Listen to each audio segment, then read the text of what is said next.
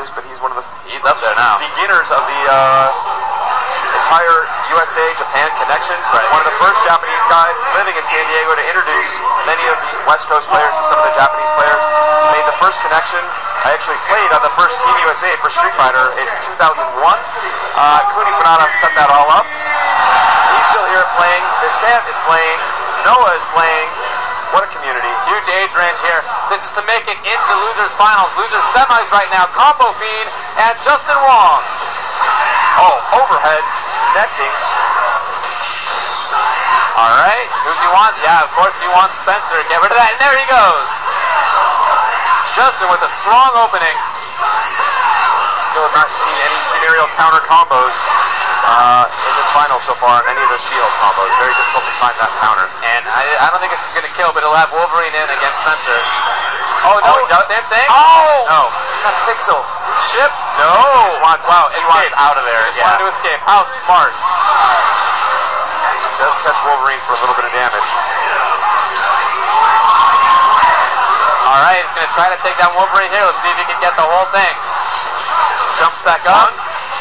Back in the air. Comes down with arrows. Alright. It's going to be close. He can DHC. Oh, he does. Bionic maneuvers. And is that going to do it? OTG afterward? Yeah. Wow, no. And I wonder why he canceled before any of the arrows hit from Taskmaster Super. Maybe that was a mistake. Both of these players, desperate to eliminate key character from the other one. Both got Magic Pixel saving them both. Well, they both definitely identified which one they need to get rid of first. Well, Justin's Wolverine and Combofiend's Spencer. Taskmaster, no slouch for Combofiend either. Right into reset. Oh, he got it. Oh, no, he missed it. The down S input. He just got the S. Showing a little bit of nerves here, and of course,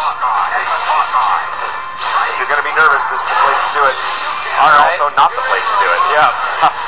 This is the place where it makes the most sense and is the most costly. Yes. Well, picks him up and made it safe. Wasn't confident. Not able to hit. Confirm. Got a slide. Oh, will he pick up a Kuma? No. Not quite. Yeah, Kuma able to dodge under there. I like the attempt, but not quite in range. And this is not a match I love for She-Hulk up against Taskmaster.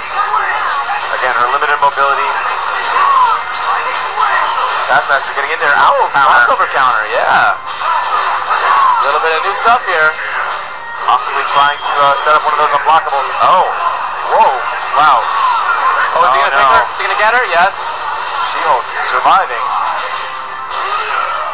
Not quite. A little too high. Taskmaster still alive here. He's still got a sun effect left. Oh, and up to kill Kuma. Now the back and forth on this matchup so far.